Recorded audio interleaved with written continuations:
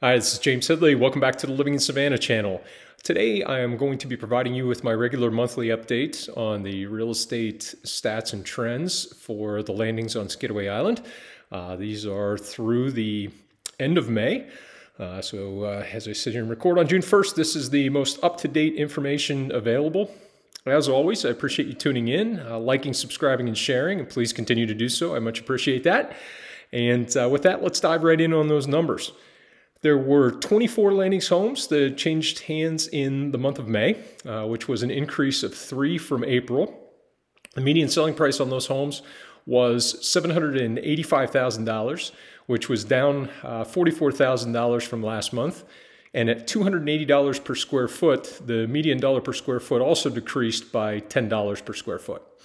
The median time on the market for those sold properties was 12.5 days, which was up 5.5 days from last month's update, but still, in a grand scheme of things, a very short amount of time, indicating that if sellers are pricing appropriately, which is not always the case, but in many cases it is, or they eventually get there, that buyers need to be prepared to move pretty quickly if you find something that is of interest, because they're not going to stay in the market very long, as those 12.5 days median time on market would indicate.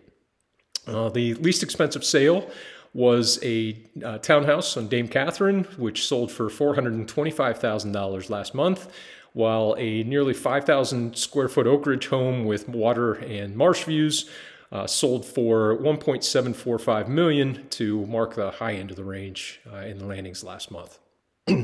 There are an additional 29 homes here in the landings that are pending sale. That's under contract with or without contingencies, which is down 3 from 1 month ago. There are 19 landings homes for sale. That's active or coming soon listings, which is up 1 from last month at the same time. The median listing price of those homes that are being actively marketed is $925,000, which is up just under $5,000 since last month. At $312 per square foot, though, that is a decrease of $6 per square foot in asking price since last month's update. Median days on the market for those 19 homes is 14 days, which is up 2 days from last month. As always, if you have any questions about these numbers, or you or somebody you know is considering buying or selling in the area, please do contact me anytime. It'd be my pleasure to talk with you about your particular situation and see if we'd be a good fit to work together. As I've shared elsewhere on the channel, just a reminder that the Grand Harbor reservations process will be opening very soon.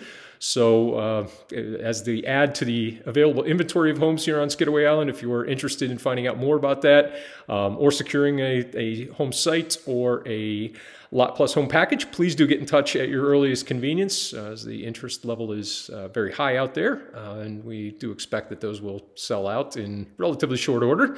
Look forward to connecting with you about that or anything else related to the landings or Skidaway Island. And until then, until the next episode, I should say, I will look forward to seeing you and appreciate you liking, subscribing, and sharing. Take care.